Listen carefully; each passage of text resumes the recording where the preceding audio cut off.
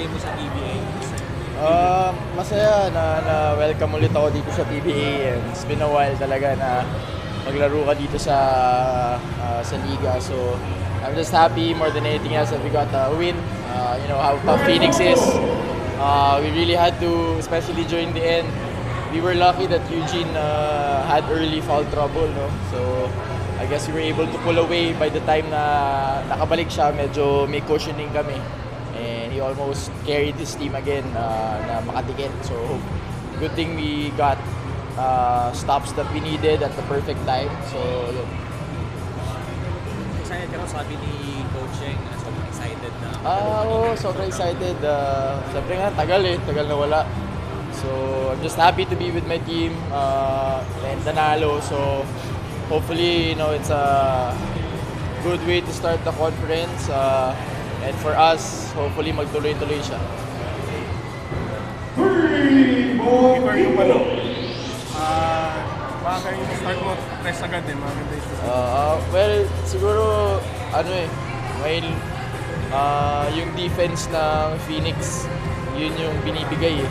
So we have to capitalize on that.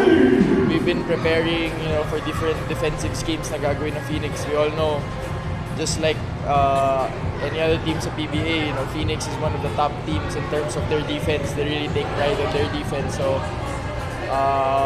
kinailangan ko lang mag-adjust dun sa binibigay nila. And buti na lang sumot ng umpisa, pero last na pala yun. No, so nag-adjust na lang ako dun sa laro to help my other teammates na, you know, everybody was shooting well. Yung presence mo parang nag-open up yung offense sa inyo. Siguro yun naman yung inaantay ni Coach na bago pa dumating si Kevin, na isa talaga siya sa mga nakaka-attract ng defense namin.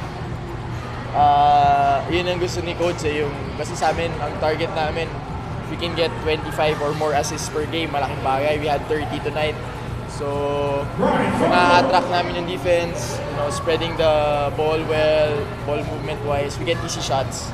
So mahirap makalusot sa Phoenix, so malaking bagay na nakakashoot kami ng 3 points. So medyo lumalawak yung driving lane for us, for Olu, for Jericho.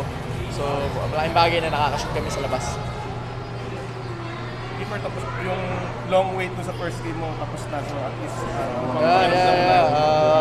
got that monkey off my back in the PBA, and I was happy and thankful for all the supporters who came out, nanonood ng live, and all the people sa bahay na nanonood. So you know, para sa kanila din naman to. So hopefully, you know, hindi nila ma-feel nila yung appreciation ko with their support by the way I play.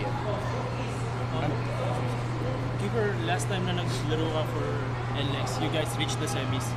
This conference, tingin mo, gano'ng kalayo yung mararating? It's too early to tell. We played our first game, but that's the goal. Yun ang gusto namin mangyari. We've added a few pieces that are big pieces with Jericho, Olu, and Poy. So hopefully, you know, it's a different story for us ngayon na maka-go through kami dun sa next level after making the semis. Hopefully, makapag-finals naman.